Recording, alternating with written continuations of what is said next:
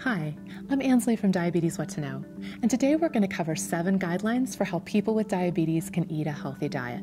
Specifically, how to eat the foods that you love while still keeping your diabetes in control. The first thing to know is that there isn't a diabetes-specific diet. There are many healthy ways to eat, and what works for some people may not be right for others. What a healthy diet is for you may change over time too. There's nothing magic about a low-carb diet, a low-fat diet, or a vegan diet. The right diet for you is the one that keeps your numbers, your A1C, your cholesterol, and your blood pressure in a safe place. Often, the most successful diet is just a modification of the foods that you usually eat. Second, don't drink your calories. A good rule of thumb is that other than milk, you never want to drink a calorie. That means avoiding beverages like soda, fruit juice, energy drinks, or sweet tea. All of these have added calories and carbs that can cause weight gain. Third, a healthy diet for everyone, not just people with diabetes, is centered on fruits and vegetables, lean protein, and whole grains. If most of what you eat falls in these categories, you're in a good place. Fourth, keep an eye on portion sizes.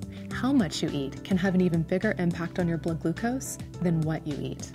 As you learn how to estimate healthy portion sizes, you may want to start by measuring your food. Over time, you'll be able to guesstimate using simple guidelines like these, and you can download this PDF from our website. Fifth, learn more about the meals and snacks that you eat by reading food labels. Recognizing the amounts and type of carbohydrates, fiber, fats, and calories can give you a better understanding of how the meal will affect your diabetes and your health. Sixth, use your meter to figure out what's right for your body. The way to know which foods will keep your blood glucose in your target range is to use your meter. It can help you see how different food choices affect your blood glucose.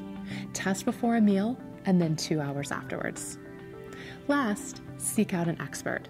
It's a great idea to see a diabetes educator or dietitian who specializes in diabetes to personalize your meal plan based on your specific health issues, as well as your lifestyle and what you like to eat. And that's the basics of eating a healthy diet with diabetes. Thanks for watching. See you next time.